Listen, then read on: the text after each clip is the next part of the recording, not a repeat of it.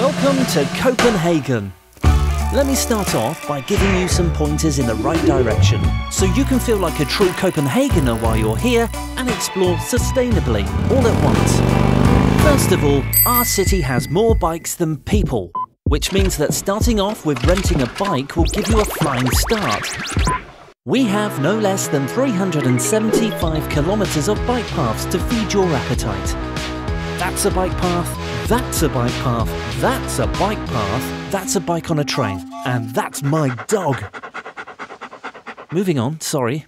In Copenhagen, you'll also find trains, buses, a metro and kayaks.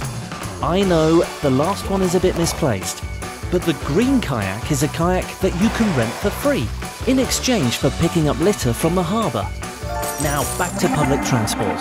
With this little bad boy called City Pass, you can explore both the inner skirts of Copenhagen and jump on a short train ride away from the city and catch a glimpse of our beautiful landscape.